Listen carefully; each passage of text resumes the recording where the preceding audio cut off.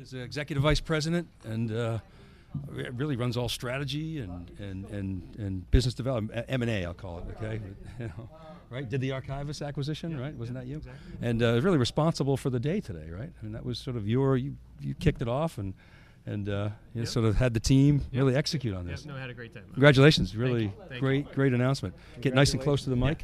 Have how much coverage? I mean, did you guys get into the 3D scaling and the 3D management and some of the We announcements? covered We've like been a talking blanket. about it all day. Yeah, Okay, it's good. been great. And we had a lot of analysts on. So ESG was on, IDC, Oh, good. Ray Lucchese, David Furrier talking about 3D scaling and the differentiation there. And We then had over 5,000 views. Oh, since we've great. been here, so it's over our normal benchmark of 10x of a physical event size. So looking pretty good. Awesome. and the Content Cloud got a lot of play. Yeah. Yeah. You know, Good. real Did different people story. be able to link, I mean, were people able to link that together in terms of the foundational elements of the infrastructure and the infrastructure cloud and virtualization? Because I think that's one of the key ones that some Talk people about that a little bit. Yeah, I mean, some people may or may not understand is if you don't have the virtualization layer for the infrastructure, not just at the server side, but down to the storage layer, you can't really do a lot of these other things. And so if you can't heterogeneously virtualize down below, and I think hopefully you heard it from our customers today, that data migrations, being able to dynamically move data around without interrupting the application, that's where it's at. We And heard so, the siloed message too, the application silo, data silo. Absolutely. That was loud and clear. The software was a very interesting stat. I think you had it up on stage. You said that your business has changed. Yep. Can you talk more about that? Because we drilled in with Jack a bit on that. He elaborated, but I wanted to get your opinion on that since you quoted it. I think it was over 50% was your revenue number, or right, yeah, you so, mentioned some yeah, so 7 figure. years ago, our software and services percent of our total company revenue was probably 23% of our revenue. And so that's pretty low. And you know, if you think about it, right, the heritage in terms of the hardware, Lightning product and the high-end hardware, Selling gear. selling gear, right? And that's what a lot of people were doing, say, 7 to 10 years ago. Today, it's 45% of our revenue, 46% of the revenue, depending on kind of how you look at it, and we're looking to get over 50% here very quickly. And it's more a matter of the software is changing and leading and kind of changing the dynamics in terms of what people want to buy.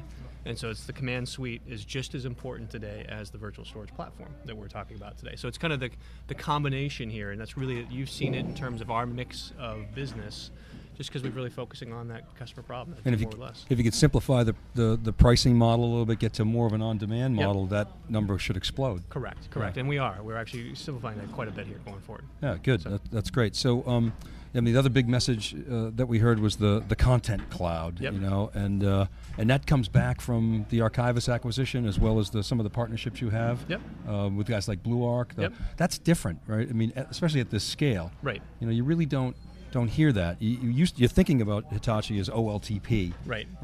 So talk a little bit about that, because you were heavily involved in that strategy. Sure. And working on it. Sure, It just didn't fall out of the sky. Yeah, no, so we've been working on that for years.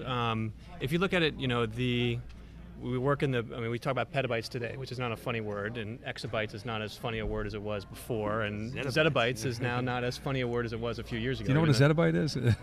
He explained it to the EMC world. It's 1,000, yeah. 1,000 billion? Yeah, right. But so the big premise that we have, and we actually have some very leading edge customers that are deploying this today, is in the future, everything's going to be looked at as an object.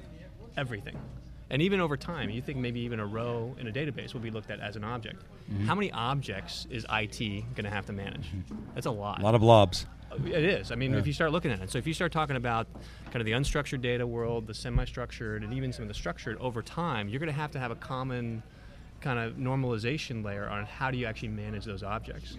And so what I find most customers, kind of the phases that they're in right now, is most customers either own the unstructured data problem or are about to own the unstructured data problem. Like, so all the file servers are owned by the business units, and so either they don't care about it now, or pretty soon they actually care a lot about it. And so the Content Cloud is a whole idea of how do you actually manage at the core and do all the services there, and you kind of have to. So we have some customers. We have a leading edge healthcare company in Europe, and actually they have their billing systems, so structured stuff, as well as all their unstructured, all the radiologies, PACS systems, etc., all normalized at our layer, and then they can actually do all the contextual stuff down there, because the amount of objects you need to manage are so huge. And this is where you start changing from the petabytes and exabytes kind of language to how many billions of objects do you have to manage? I think I was really impressed how you guys positioned the Content Cloud, because it was good marketing in the sense that Content Cloud takes away the structured feel of content being everything, right? So content is content, right? So it's like, it kind of gives me this Facebook image. Like, I know there's everything's in there, but it's not like, oh, I did my email. Right. Where's all my email content? So it just gives me that feeling of transparency to the data. And I think no one's ever done that. I'm not seeing anyone actually put a stake in the ground saying, hey, Content Cloud, it's just everything. Don't worry about it. Which kind of brings up the whole siloed app problem, which is a huge issue right now. Well, it's a siloed infrastructure, like silos of storage, and you have silos of apps. And so how do you kind of help bridge those two worlds together? The other thing I was really impressed with is the 3D scaling, because scaling up, everyone knows that you just throw stuff at, but the scaling out, no one's been talking about scaling out. Even some of the best researchers working on that distributed mindset, and the scaling deep, great tie-in. Scaling out, how real is that right now, and where are you on the roadmap to scaling out? What do you, I mean, well, most people I talk to about scaling up, they get that. Scaling out, it's like, okay, the more distributed content I have everywhere, and not knowing caring what partition I send it to. Are you thinking geographic distribution? Just geographic data centers, geographic servers. I've got a piece of content, and we're doing 1080p video. I just throw it out, so it just goes somewhere in some tier. It's just out there, but I got to discover it. Got it. So that's distributed. It's round trip times involved. It's complicated. It's math. It is. It's not easy. No. And not a lot of people have figured that out. So tell us about that. Well, so when you look at the virtual storage platform, when we talk about 3D scaling, we're talking about kind of more of just how do you scale at more the block level.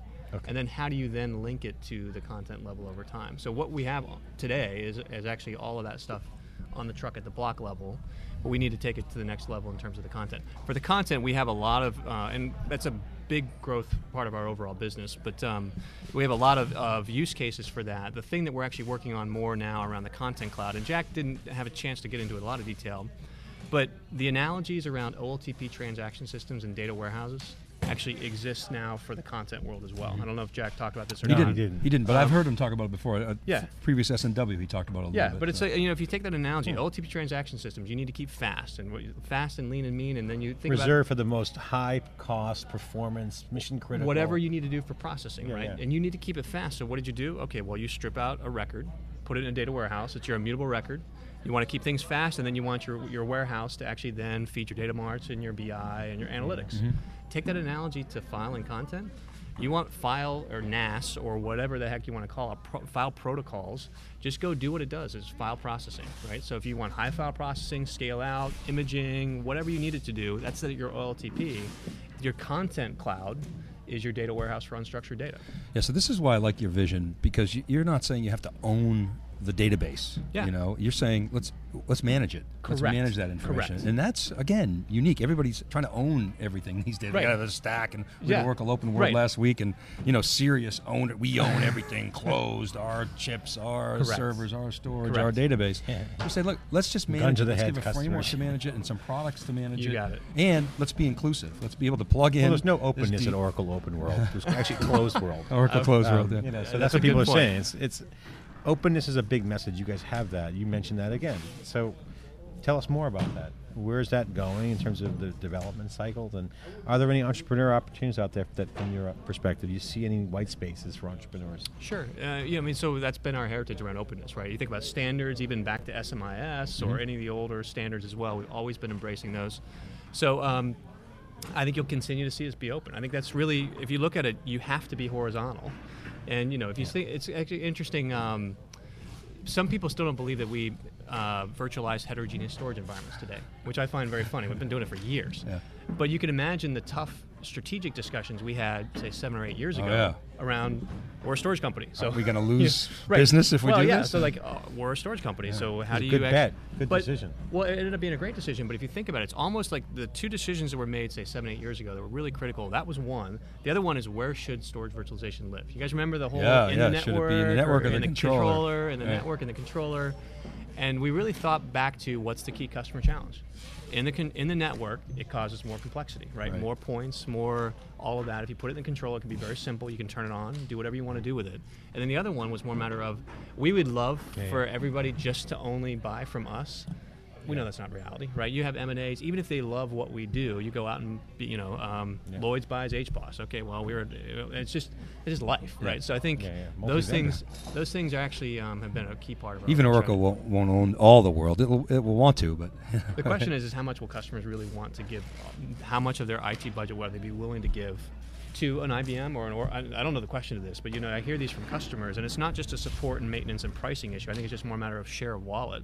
Yeah, and I don't know and it is the mother of all lock-in. I mean, at VMworld, you heard Oracle customers complaining that they would basically charge that when they virtualize Oracle, they would charge them licenses on a VM basis. And you can't do that. And so we're Oracle. We're going to do it. And the VMware executives on earlier, Parag Patel, talked about transparency. We're living in a day now where it wasn't like Microsoft in the old days. It's a lot more vendors involved. Sure.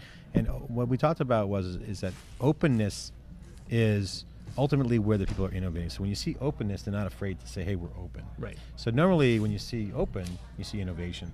And when you see close, you see protecting, extract the rents out of my position. Yeah. Those kinds of things. Good margins for a while. So Sure. To me, when someone says I'm open, actually opens the covers. Right. They're actually not afraid, and they actually are doing innovation. Yeah. And that's kind of one of our little acid tests when we talk to clients. How open are you?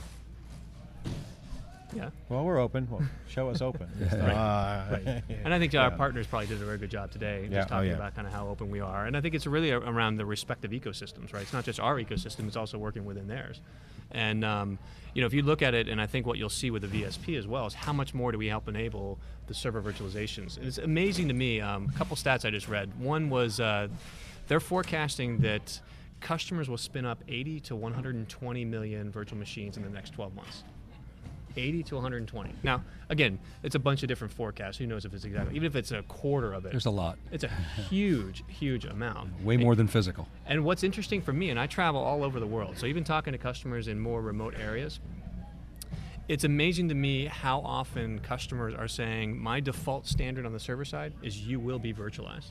And you need to have a business case. The business and the application guys need to have a business case to why not. onto why not. Yeah. And let me tell you, you think that's a big shift. That's a line in the sand. It is. It's a total line in the sand. And you think about it, like DBAs want to see their spindles and their servers, and I mean, you think about that world that we've lived in forever. The gala runs SAP at Levi Strauss. Right? Probably, right. That wasn't an easy decision for them to virtualize. And so I think if you look at that, that's just going to continue to kind of go throughout the whole so we live in that virtual world. Talk about the culture that impacts within the IT organization. It's a cultural shock. Huge. I mean, I'm used to having my siloed organization. Absolutely. Network guys, app guys, Yeah. Now, virtualized, whoa. It is. So what do you hear from customers when you talk with them? I think is it the blunt instrument over the head, carrots, sticks and carrots? I mean, how do you motivate? Well, I think at least on the server virtualization, my humble opinion is just more the cost savings are so obvious. The CIO is going to force it down, and that's kind of what you see there. In terms of how the organizations are changing, you get all kinds right now. I think it'd be very interesting to see kind of how we had common pattern you're seeing. Not yet. It depends on how distributed or centralized they are. I see more centralized organizations certainly today than I did 3 years ago. Mm-hmm. But the question is more a matter of your point around silos for storage and networking, and it's we're seeing. I interesting. mean, the pattern we're seeing is chaotic. It's really not.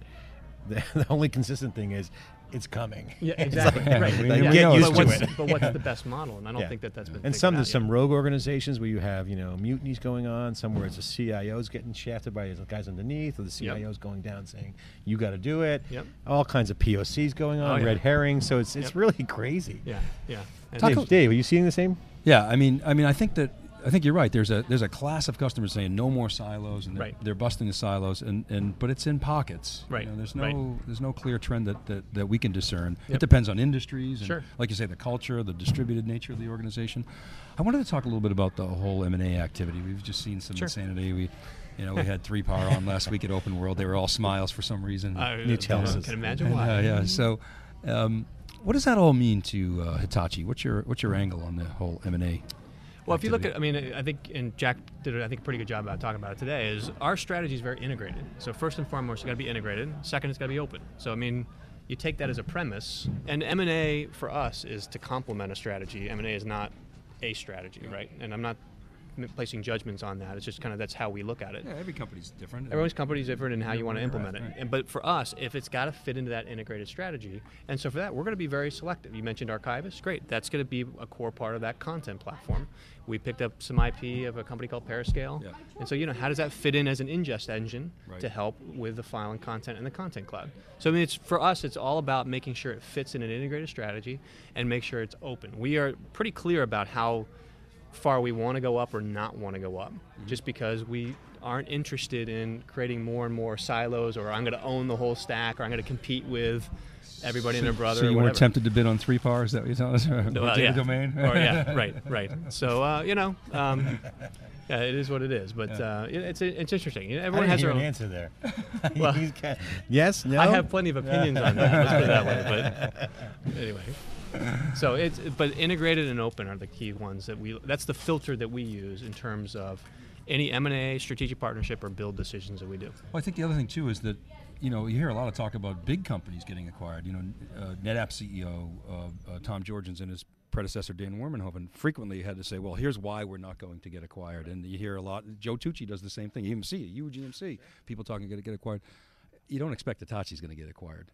$97 billion company, right? So it's not as though your hand is forced to go acquire because you're taking a defensive approach. And that just doesn't play into the equation. At the same time, do you feel like sometimes you've got to be tempted to play in that game and protect some of your assets? Well, I mean, you have to pick and choose. I think what's important and what's not. I mean, if you look at what HP wants to do or IBM, they all have very different models, right? I mean, IBM's model is all around analytics and software, and that's a big shift for their business since 5 to 7 years ago, which was all about services. Right. HP is all about the infrastructure, and they have some pretty big pocketbooks, right? I mean, you look at even HP and Dell, and Michael Dell is obviously a pretty aggressive kind of guy. They have about similar cash on the balance sheets. But if you look at the assets and the enterprise value, it's probably 5x the enterprise value is at HP relative to Dell. Yeah. So even they have limits in terms of how much they'd be willing to pay for certain things. So, my take is it's a swing of we're in this consolidation phase. We'll continue in this consolidation phase. I expect more McAfee's, Intel's, the next rumors that are all out there about different storage companies. That will continue. The real question is, will we be sitting here 5 years from now? And will we see that trend continuing that way, or will we see, now we'll see more of this divestitures in terms of figuring out where the best of breeds and the other big thing about Hitachi is you guys invest. You got a big R&D budget. Correct. You have synergies across the organization that a lot of companies just don't have. A lot of companies have to go acquire. Correct. Correct. For a variety of reasons, and it seems like you got patient capital there. We do, and the innovation, you had talked about that before, but the $4 billion that we do, I think we invested last year just alone on R&D, but that innovation it's the heritage, right? So that's how you can continue to do that and have some great solutions like the VSP and Command Suite. And talk about a question I want to ask is talk about the marketing. I mean, Hitachi, this event is really kind of is a statement event. Yeah. You guys have a lot, you have your heritage out there, the drums are beating. You come before you came out on stage. I mean, you're not hiding from that, but you're not known for being super aggressive on the marketing front, but this is a pretty big event.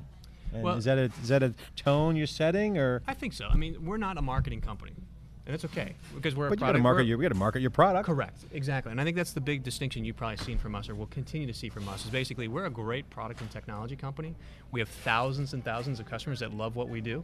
So our job is just get the word out, right? And so I think if you look at what you'll see more and more from us is, again, we're not a marketing-led organization. We're a product and technology company, and marketing will play its role. And so I think what you'll see more and more, and today I thought was the most valuable for me is listening to the customers, listening to our partners.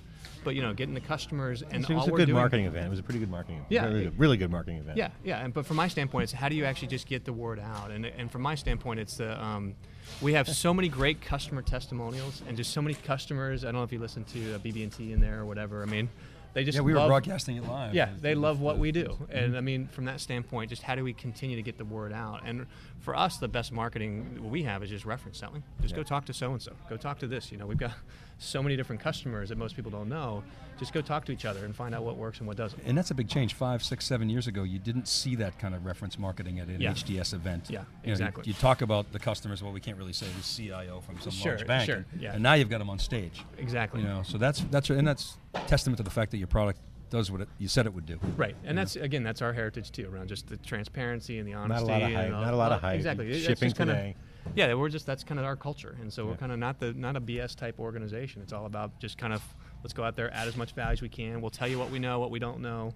Here's how we think we can add value for you, and then we're kind of actually even surprised and amazed at even some of the use cases and savings that some of our customers have. I think I mentioned that over 85% of the customers that implemented our virtualization solution got a payback in 18 months or less. Yeah, right. I mean, like shocking from, this is an independent third-party company that went and did that for us. And I was like, wow, that's a pretty big statement. Let's talk about customers for a second. For the folks out there who are getting to know you guys, through this broadcast that might not have known the inside baseball, what would you tell them and said if you talk to a customer, if they talk to a customer, what would the customer say about Hitachi to them?